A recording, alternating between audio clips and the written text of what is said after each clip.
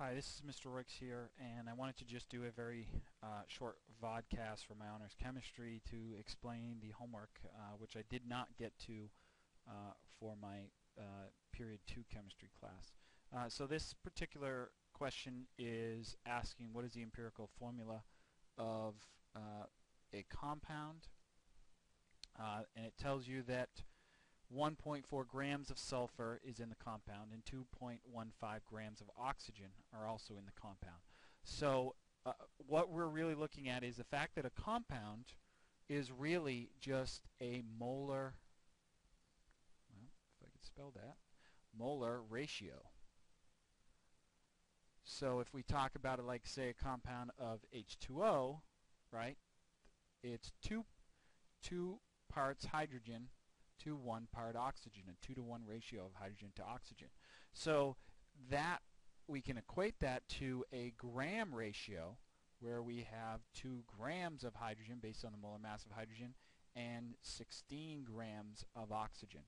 So we're sort of doing that same thing with this problem. So what we want to do in order to solve for the fact that this is a formula, empirical formula, is we need to look at a mole ratio. And our values are given to us in grams. So what we want to do is we want to figure out how many moles of sulfur we have. So we have 1.40 grams of sulfur, and we want to get to moles, so we say 1 mole of sulfur has a mass of 32 grams of sulfur. We can get that from the periodic table. We set up the same thing here where we have 2.15 grams of oxygen, and we want to figure out how many moles of oxygen that is. And so what we have is 1 mole of oxygen is 16 grams. Now what we need to do is just calculate out those values. Sorry, I just had to get my calculator out. So the answer to the first one is 0.0438. The answer to the second problem, hang on for 1 second, 5 by 16, is 0.134 moles of oxygen, and this is moles of, this is moles of sulfur. All right, and now again with the formulas being mole ratios, we want to set one of these equal to 0.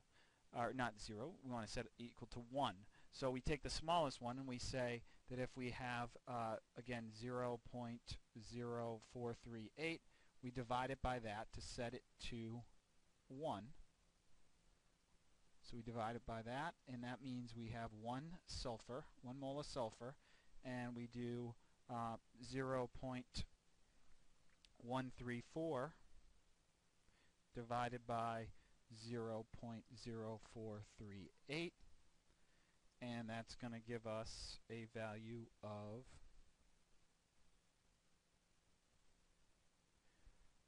3.06 moles of oxygen, and that's actually going to be our formula. So we know that there's 1 sulfur, and there are 3. We round this off to a whole number because mole ratios, Dalton taught us that they always have to be in whole number ratios.